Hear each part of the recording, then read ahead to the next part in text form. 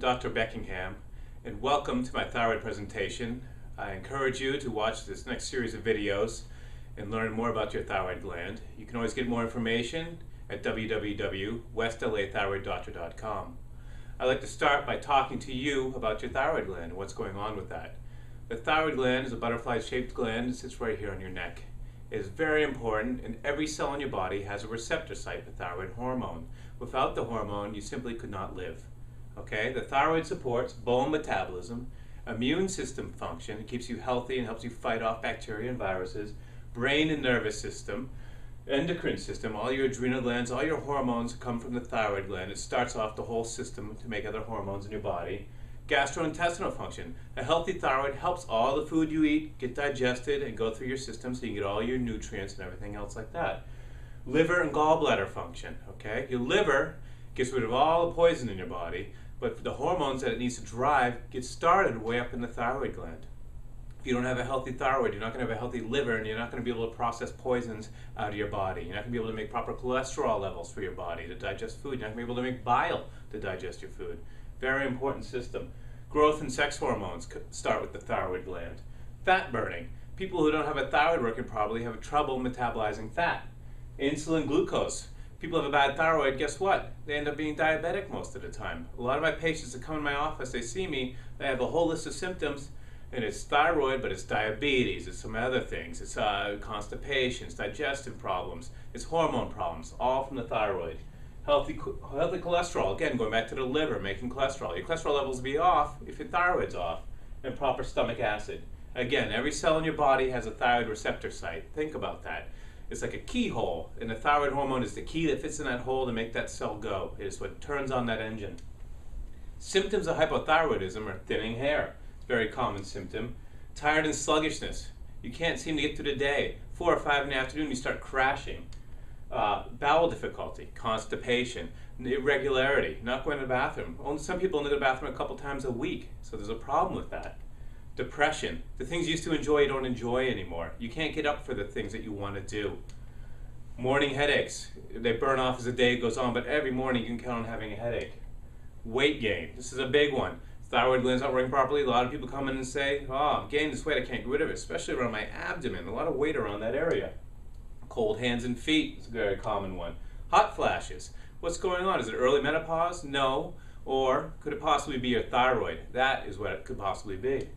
Mood swings, okay? You're happy one moment, you're sad the next. Hey, it's all in your head. Guess what? It's not in your head. It's possibly your thyroid gland, okay? This is not just you going crazy.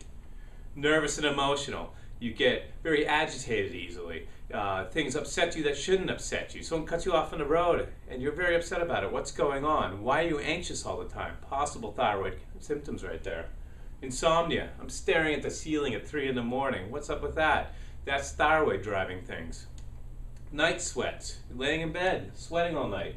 So all these symptoms, depression, insomnia, infertility could be a thyroid problem. Dry, brittle hair, hair loss, loss of the outside of your eyebrows. Many, many symptoms. You need a lot of sleep even to function normally in the day. Some people need 12 hours of sleep just to function during the day.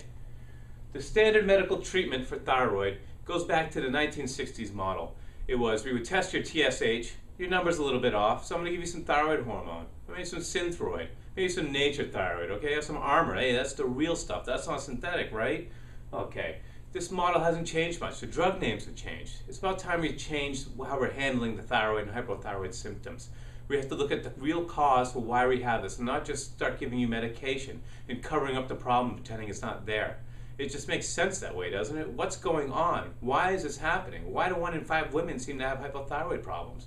What's going on and what's the cause? That's what we're going to go through with this series. We're going to talk about some of this. Thyroid metabolism. Let's talk about the thyroid and what it does.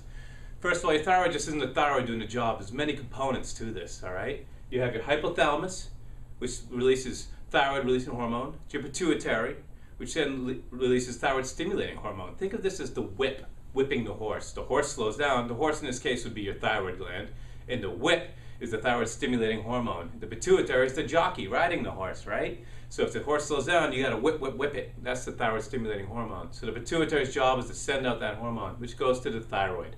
The thyroid then produces T4. T4 comes right out of the thyroid. About 93% of what comes out of your thyroid would be T4. 7% is T3. T3 is the active stuff. That's what all your cells in your body need is T3, okay? This T4 has to become T3 somewhere, and that doesn't even happen in your thyroid. That happens in your liver mostly. 60% of T4 is converted to T3 in the liver, but then there's still some more T4 that has to be converted.